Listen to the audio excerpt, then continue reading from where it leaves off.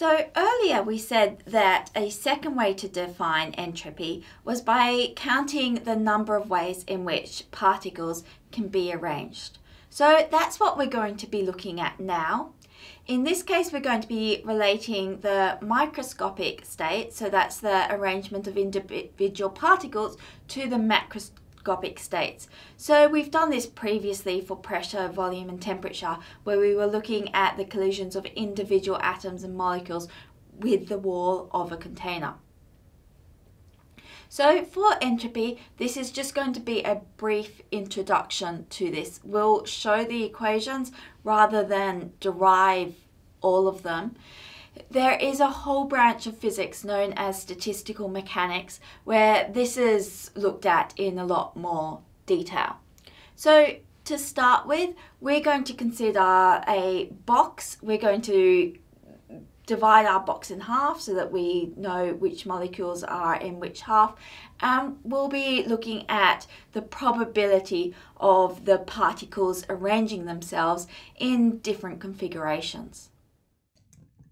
Now what we want to do is work out, well, how could we distribute n particles between two boxes? So we'd put n1 in box 1 and n2 in box 2 to give us our total number, capital N.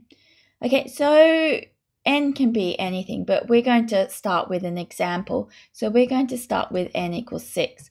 We'll look at the different ways that we can arrange 6 particles between two boxes. Now, these particles are all indistinguishable. We can't tell the difference between one particle and another particle. Okay, so first of all, we could imagine putting 6 particles into this first box here. So let's draw those 6 particles there.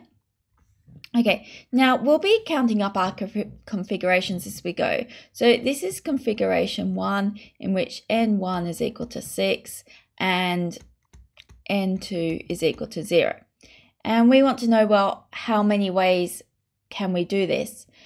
And it turns out that there's only one way that we can do this. The only way to do it is to put every single one of the 6 particles here and absolutely none of the 2 particles here. So in this case, the number of ways we can do this is equal to 1. Okay, so we're actually going to call the number of ways we can do it the multiplicity, and give it the symbol W. Okay, now our second state. In our second state, we shall move one of these particles from box 1 into box 2. And now it becomes a little bit harder. Okay, so this is state 2. In this case, n1 is equal to 5 and n2 is equal to 1. And we want to know, well, how many ways can we do that?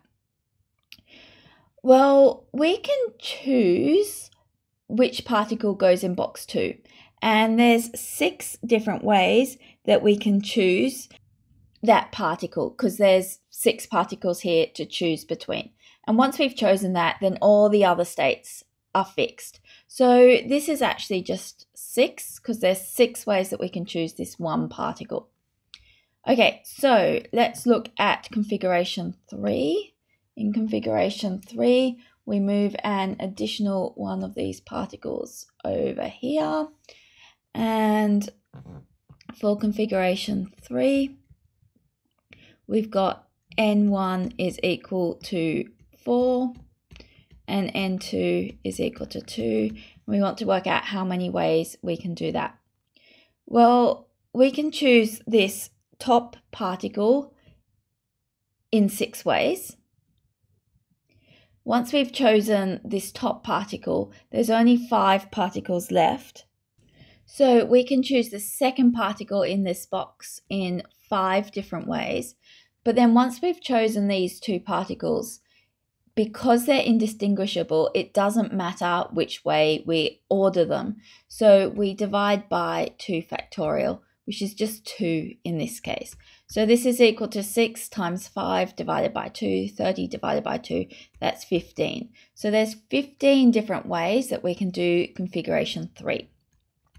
Okay, let's look at configuration 4. So in this case, we are going to move another one of these particles over here. So now we've got 3 particles in each box. And so N1 is equal to 3, N2 is equal to 3. Okay, so we can choose the first particle in 6 ways. We can choose the second particle in 5 ways because there's 5 particles left in this box to choose from. And then we could choose this third particle in 4 ways because there was 4 particles left. But once we've chosen these particles, the order that we chose them in doesn't matter because they are indistinguishable. So we get rid of all the different orderings of these, which is 3 factorial. And so this is equal to 6 times 5 times 4 over 3 factorial, which is 3 times 2 times 1, which is 6. So that gives us 20 configurations. Okay, and now we've got number 5, in which case N1 is equal to 2 and N2 is equal to 4. Okay, so in that case, let's draw that here.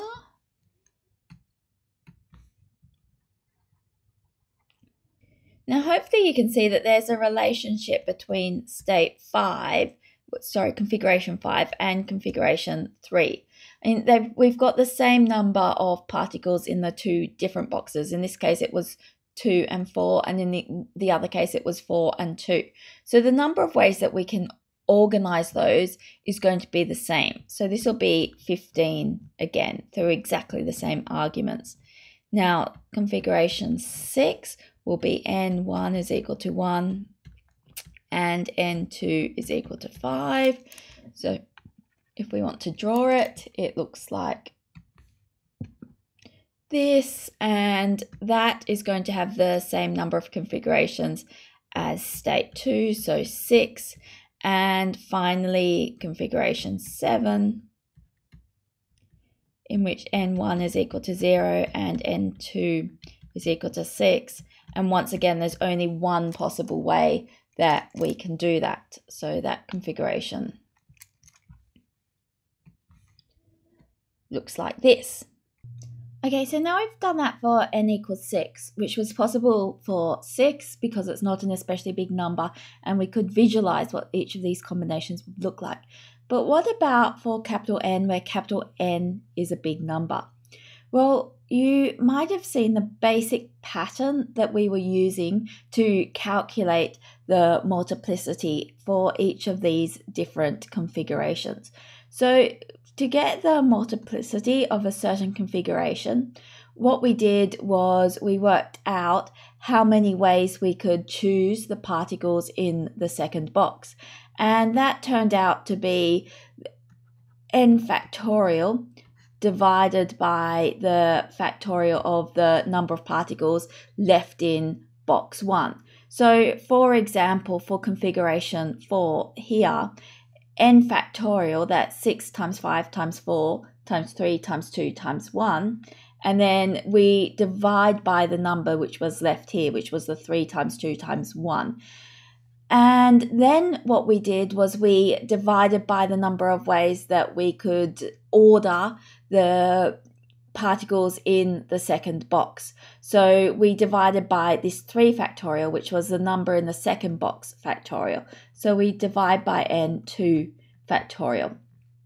So this gives us a way to calculate the multiplicity of states. So remember, that's multiplicity of states for any number n. So let's just show that it works for this fourth combination. So W4, we would have 6 times 5 times 4 times 3 times 2 times 1 over, we had 3 in here and 3 in here. So that's 3 times 2 times 1 times 3 times 2 times 1. You can see this cancels with that, and so we do end up with 20 as before. Now, each of these states is known as a microstate. So we've got 15 different microstates, which is 15 different ways of arranging the particles, with 4 particles in the first box and 2 particles in the second box. Now, a useful way to use that is to work out the probability of certain different configurations. So in order to do that, what we need to do is count up the total number of configurations. So in this case, the total number of configurations is 1 plus 6 plus 15 plus 20 plus 15 plus 6 plus 1. So that turns out to be 64. So the probability of finding the particles in this first configuration, we assume that each of these microstates is equally probable. So this is 1 over 64. With configuration 2, there's 6 different microstates with that configuration, so it's 6 over 64. With configuration 3, there's 15 particles with, 15 different microstates with that configuration, so it's 15 over 64, etc.